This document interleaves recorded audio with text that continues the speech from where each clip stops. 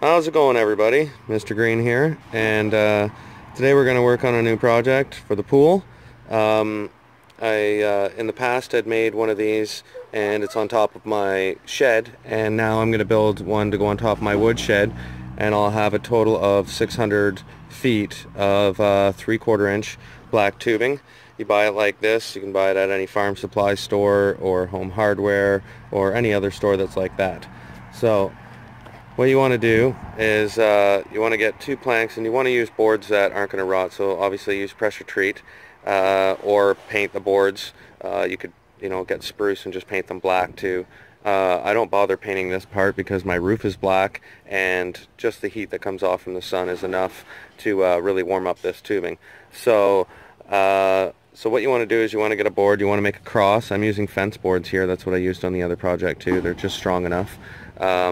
And we're going to take this black tubing and we're going to start to wind it all the way around in a spiral, and then have an input and an output, and I'll tie it into my other length of tubing, and then it'll be we'll get a water temperature. So we'll be back here in a minute.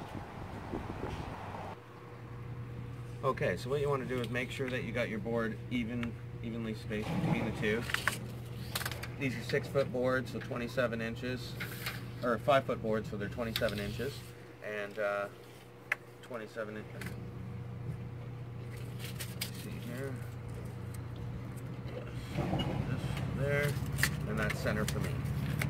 So put 4 screws by these 2 boards together.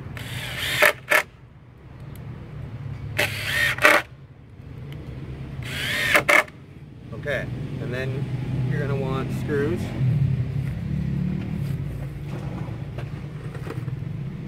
And you take the black tubing, you set it in the center.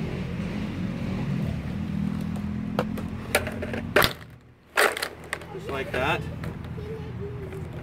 And then you start at the very corner, and you're going to constantly have to spin this in the center. So I put a screw on either side of the tubing. Try to go dead center of the board.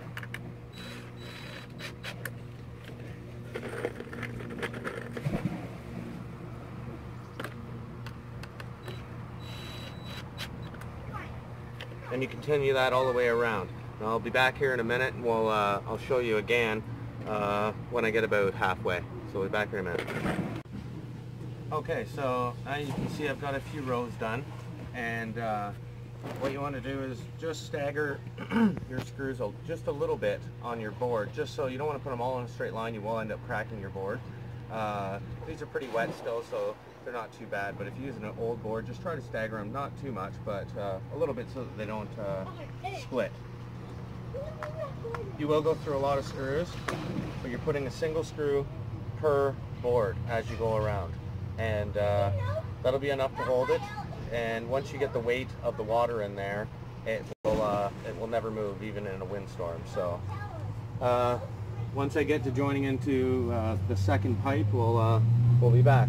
So we'll talk to you in 2 minutes. Okay, so what you want to do now is I've got the first coil round up, and now we have to join the 2 pipes together. So you got to make sure you use hose clamps, and then there's a double barbed 3/4 inch coupler that you can join your 2 pipes together with. Now, sometimes these will go on nicely. These are pretty worn pipes, but sometimes you can use a little bit of dish soap or something like that to get it on. There's one end on. Screw that together. Apologize for all the background noise. You get that screwed together nice and tight, and then you can join it into your next piece, which I've got to pop a little cap out.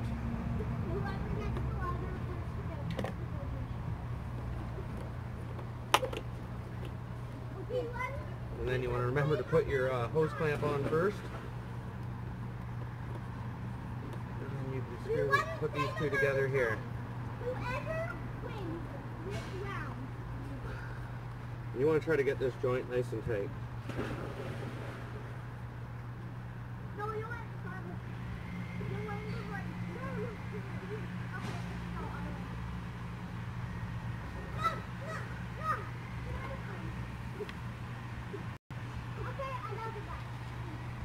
Okay, I'll tighten that one down.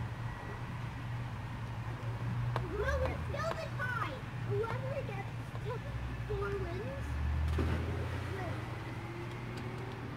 There we go.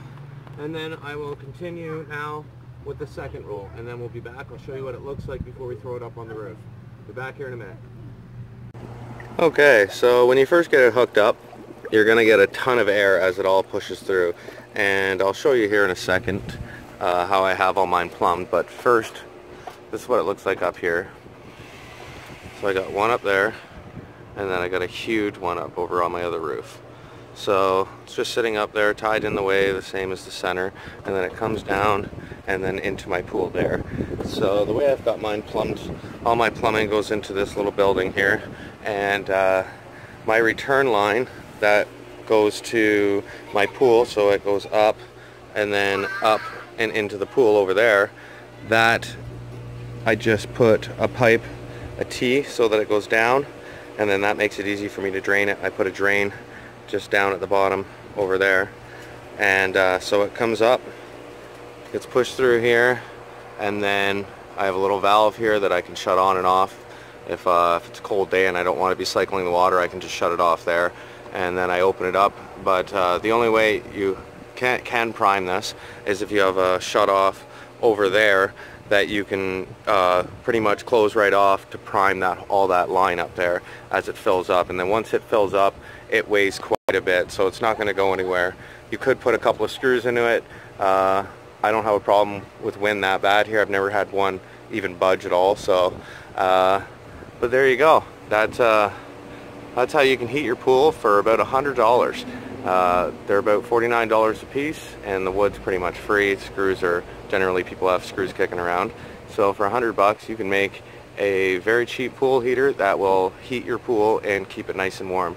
And keep in mind, the more of these you make, the warmer your pool is going to be. So, alright. Well, thanks everybody for checking out this video, and please remember to subscribe, and as always, if you click that thumbs up button, it would be greatly appreciated. Have a great day.